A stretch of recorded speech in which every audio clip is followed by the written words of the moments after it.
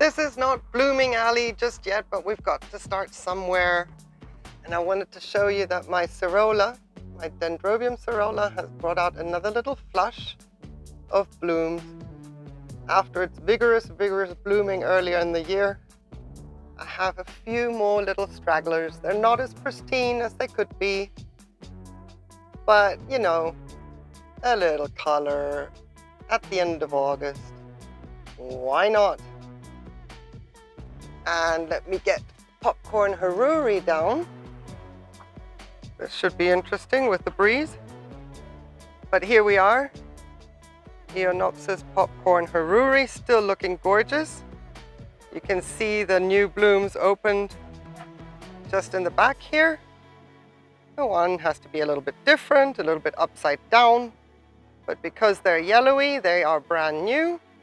And then they fade to this gorgeous little pink. And the lip becomes a little bit more freckled.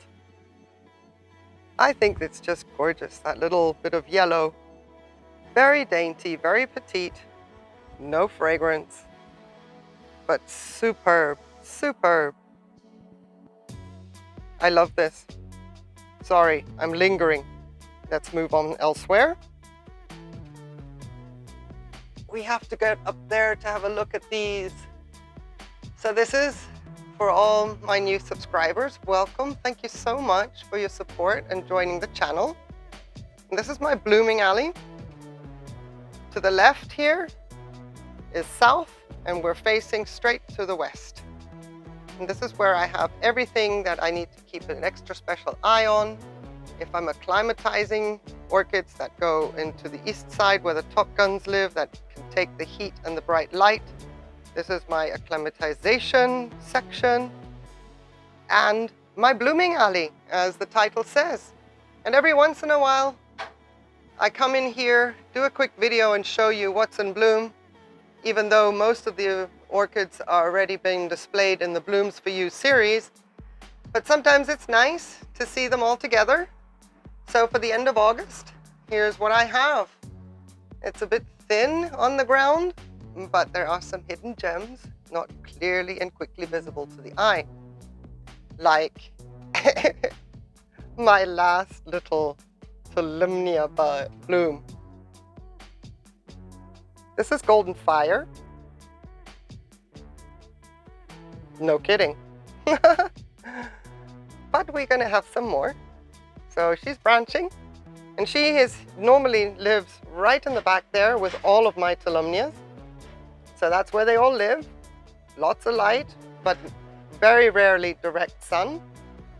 And they come forward when they're in bloom, and she had a fantastic spike for the longest time.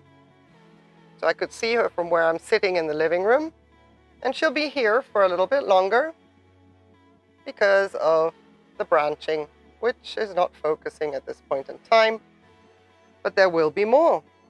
And then my favorite little one, Hibiki, beautifully gracing us with those charming, charming psychedelic colors. And the banging you hear next to me, that is, on one side is the gate of the next community that keeps opening and closing.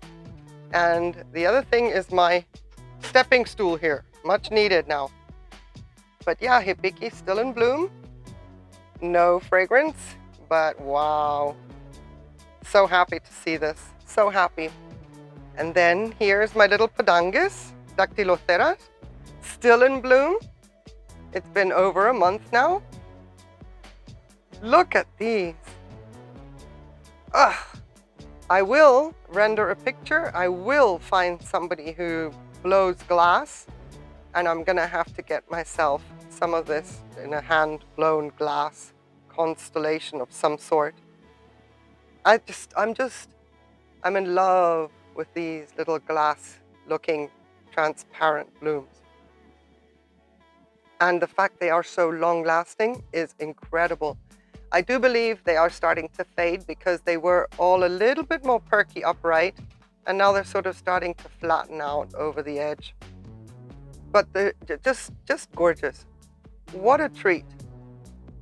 What a treat to see this one bloom. It's not a strong plant. I was very selfish. It's not a strong plant at all, but we are working on it. But I'm very grateful to have seen the blooms. And next to it is Vanda Darwinara Blue. Has now developed a very slight fragrance, very slight, and it does smell like a neo. So Snowdragonka, if you see this video, here is a better replication of the color. Very hard to film in more sunlight, which I was trying to do earlier. But this is now as close as it can get. And it has developed a very slight fragrance of, yeah, I would say a jasmine kind of fragrance. It's not like it stands out as anything completely different. But yeah, my Vanda Darwinara Blue holding up absolutely beautifully. I love it. And then here we have Garin Weaver. Thank you, sir. Plopped a bloom this morning. My resident gecko took one off on his own accord. And one more Garin Weaver left. And just wanted to get him as I move my Zimmer frame, my pedestal.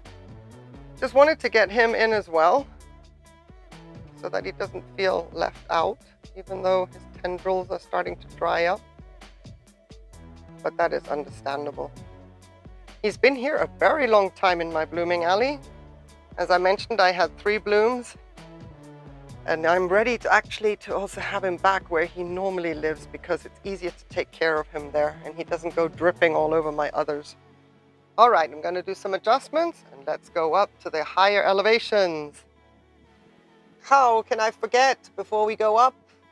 Make sure you look down. Look, I still have Zollemnia Midas in bloom. This is the branching of the first spikes. These 2 bloomed fabulous during the beginning of the season, and then it sent out some more branches, and they are much more long lasting than the first blooms were, which surprises me. And yes, I've lost some blooms, so these might now fade relatively quickly, but I have to say they lasted much longer, and they're still pretty. They still have a little bit of a golden hue to them, which is wonderful. Little bud doesn't understand should it open or not. You do you. You've done well this year. Much appreciated. Okay, now let's go up. Clearly I am distracted by going up because Beauty lives a little bit higher up. That I tend to forget that Beauty lives in the middle of the shelves as well.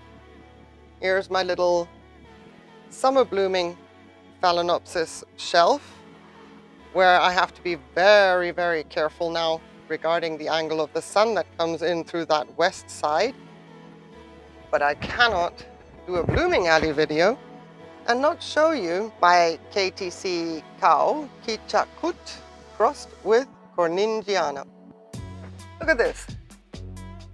Oh my goodness, she's getting more yellow. Started out pale, creamy, now we're getting into the yellow. Still fresh, and now she smells strong. Now she has a very strong fragrance, and I said before that she smelled like pollen would. You know, when you stick your nose into pollen and there's a hint of sweetness from the bloom, but the pollen has more of this dusty, powdery smell.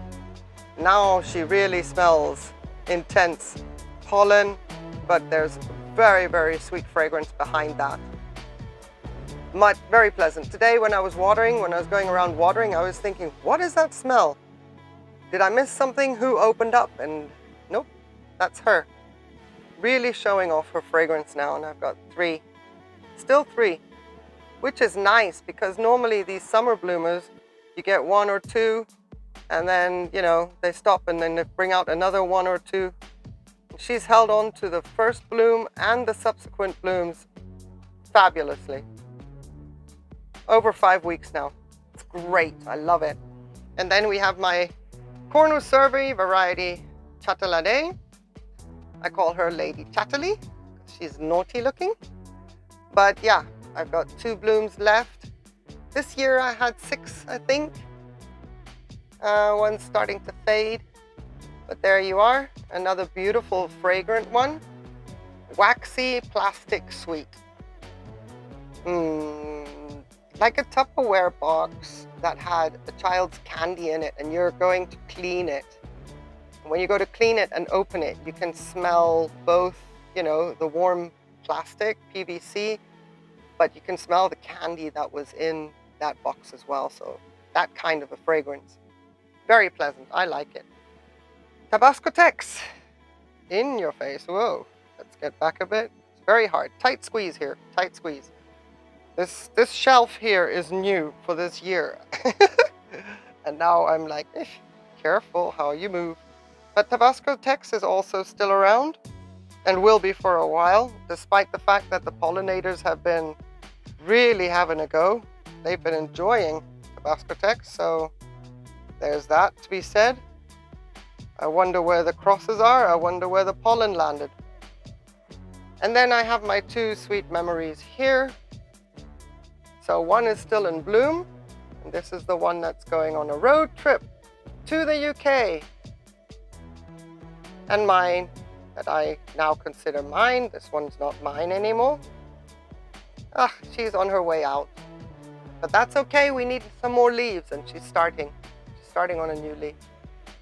So new leaves need to grow. All right, now I think it's okay. Now, let's go up. Scrap that.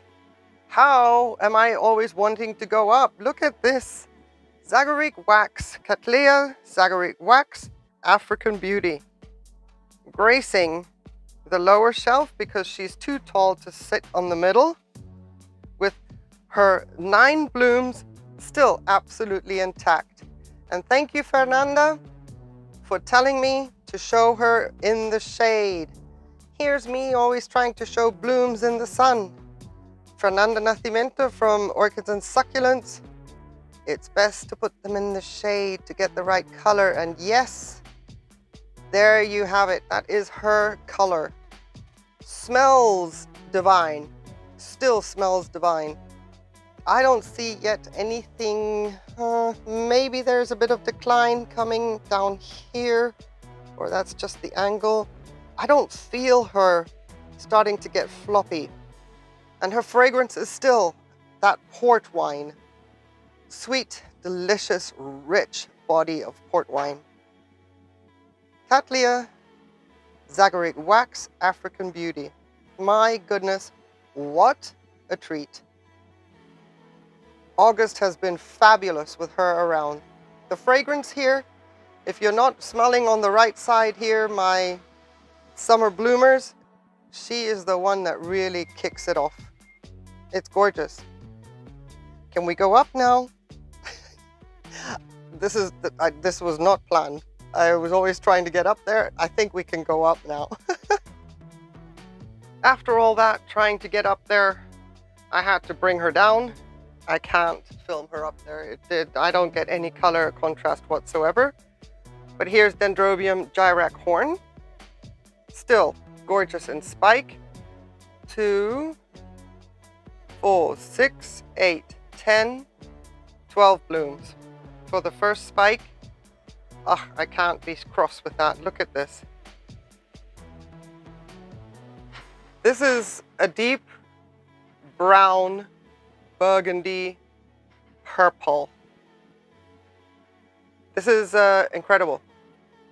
And then the twisted petals and sepals, and they get so twisted up with each other, they hold on to each other. I just think this is a magnificent display. No fragrance at all. Look at them from the back. How can you not just? That is just gorgeous. Look at that. Even from behind. And then the rows of lips. 1, 2, 3. Look at that detail in there. It's also been open for about 3 weeks, 4 weeks now. Doesn't look like it's fading at all. And it has been through some hot winds with humidity drops down to 20% for an extended period of time. So there's Dendrobium Gyrac Horn. Gorgeous. Now I'm probably going to get the other one down. We'll see how it works. And still in bloom is Dendrobium Lori Mortimer, supposedly. And probably correctly identified. I thought it was a Leporinum. It was sold to me as a samurai. It was quickly established when I saw the buds, this is not a samurai. But this is what I thought to be a Leporinum. Turns out Michael McCarthy said that it is a Lori Mortimer. And well, who argues with that? Whatever it is gorgeous. It's its first spike as well.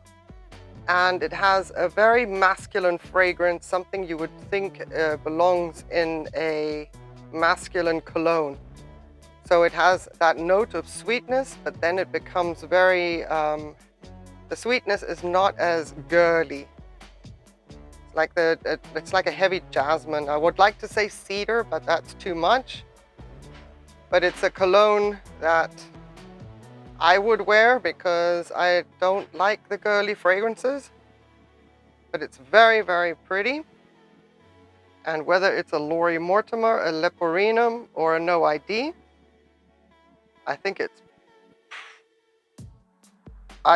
pretty stunning. So I'm going to put Lori back where it belongs. And then I'll show you why I keep wanting to go up. So this is my blooming alley from the lofty heights of my little two-step. And there are the two dendrobiums we just saw. And then up here live what I call my Leopardyon, Vanda Leopardyon, and my Neophoenicia Rainbow Forest. So I have these IDs. This one was made up by somebody, Olympus 1975 on eBay. This one was made up by me because it also came from Olympus 1975 on eBay, and it was called Dragonfire Lip. And I'm like, nope, you're not a Dragonfire Lip. I don't know what you are, but you are a Leopardyon. So I have just decided that's what I'm going to call it. Having said that, it's very difficult to forget that up here live two very, very beautiful orchids. And we will have a closer look at them in the next Blooms for You series. Because the second spike has now opened. You can see it. It has to be recorded and dedicated, and spike number 8 and 9 on my, no, spike number 7 and 8 on Rainbow Forest has also opened. And that up there is spike number 9. And look, it got pollinated. Not by me, but there's a seed pod coming. So the fragrances on these guys are absolutely gorgeous as well. I'm going to go down and back up and let's have a look at it from the other side and then talk fragrance. So there is Leopardyon from the other side as well. Beautiful fragrance now. It's very floral. Has a note of freshness about it. I would say like a,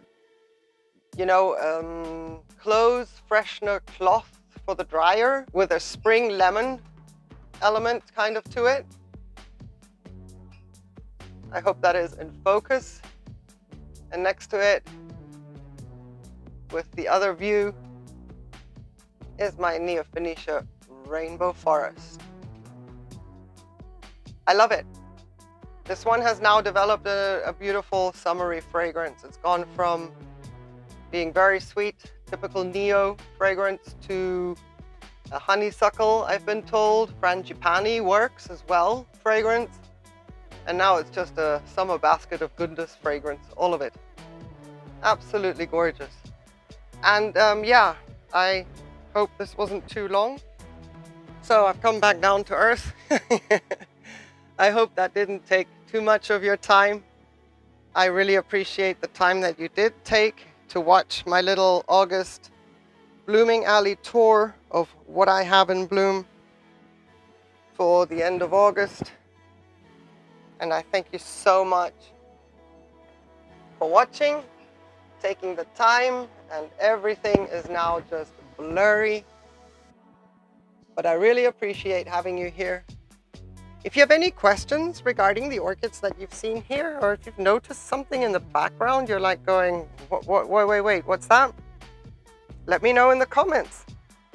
I will be very, very happy to delve into an orchid further. If it requires a video, I will do that. And if it's just a quick reply in the comment section, I'd be happy to do that too. But again, if you've seen anything in the background while I've been yapping away, then draw my attention to it and we shall take care of it. Thank you, everybody. Have a wonderful day. Stay safe. Bye.